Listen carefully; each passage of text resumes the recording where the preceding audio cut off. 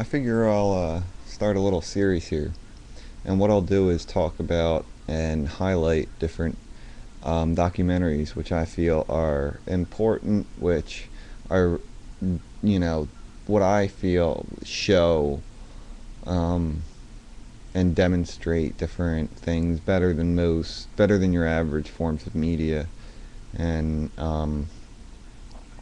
something I feel like you can watch and get something out of. Um, at least I do. Now, these are just ones that I like. Take them for what you will.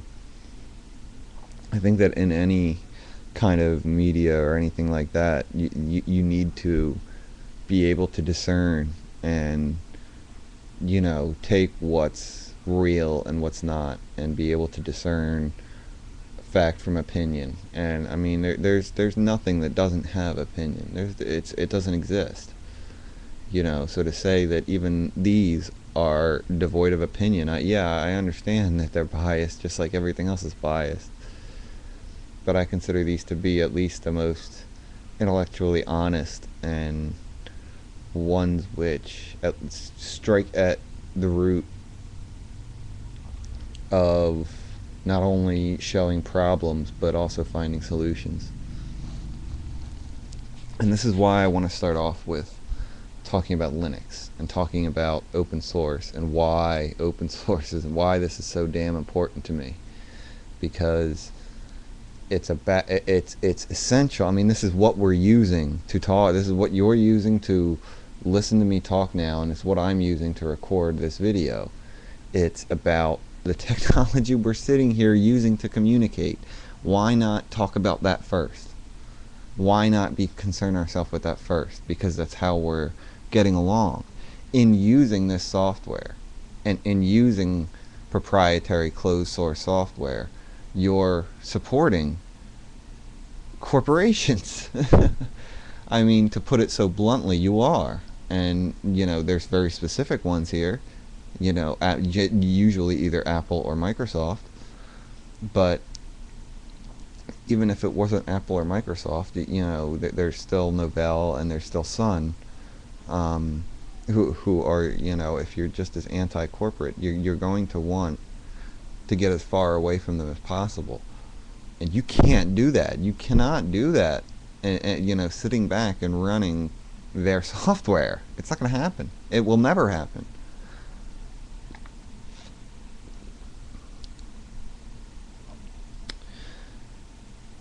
And I think that pointing things like this documentary, Revolution OS, which to people who think that there is nothing else and never has been anything else, to show them, well, quite frankly, you're just wrong.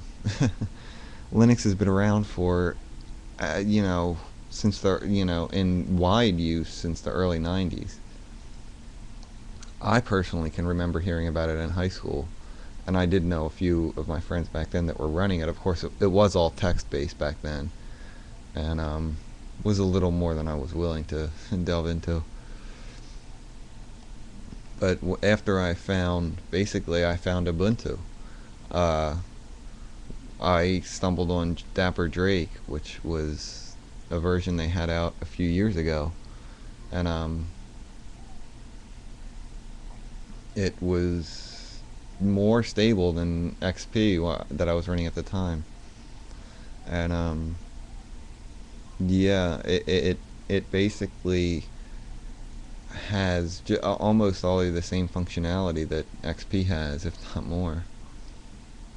Ubuntu does. A lot of the problem you run into when switching over to Linux is things like specialized hardware and specialized programs. You can only, you might only be able to run some certain program for your work or whatever, or you have to use the driver that came with some weird piece of hardware you have. Although you'd be surprised at the rate that open source stuff gets developed.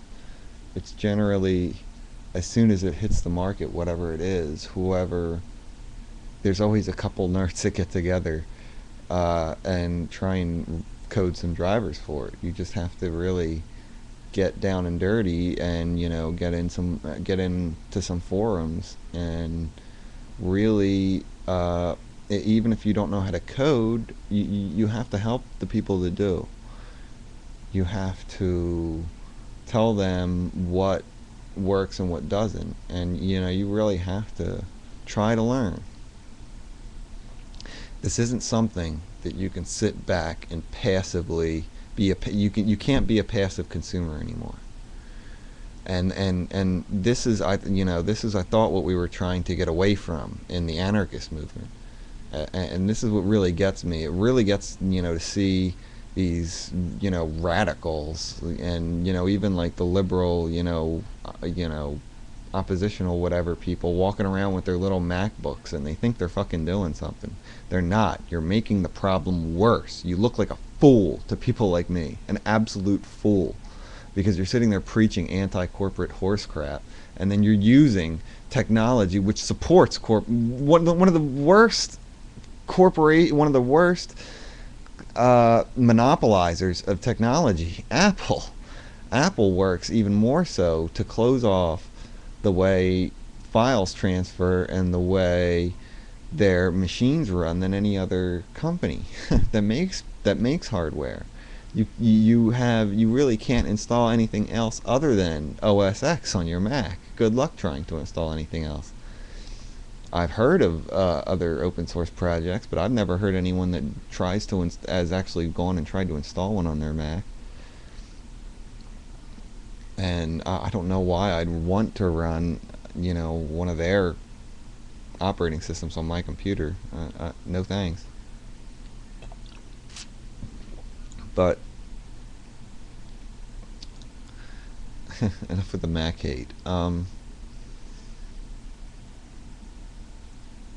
So to me, this is why this is important, because it feeds into the DIY aspect of anarchism.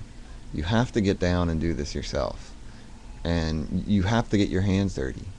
You can't sit by and be a passive, automaton anymore. If you want to take your own freedom and take your own destiny into your own hands.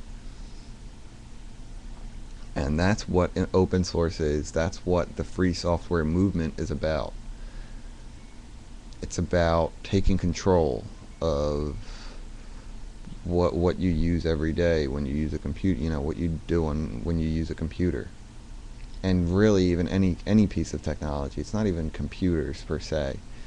It's any piece of technology.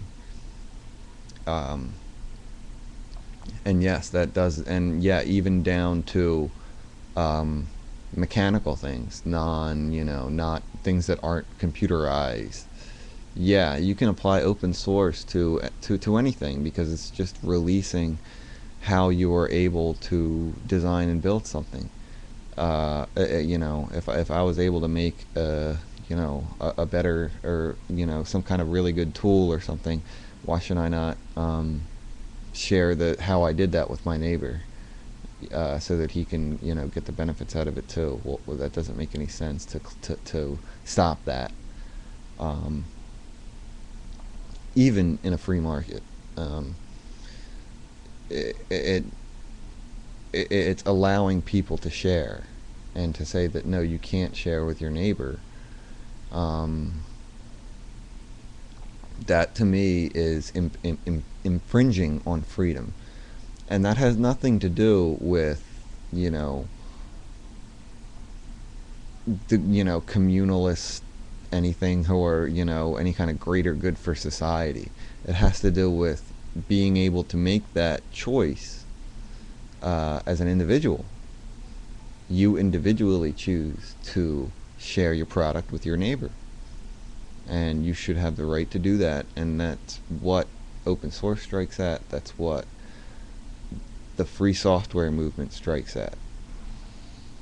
So I think this is important. If you've got an hour or so, check out the sidebar.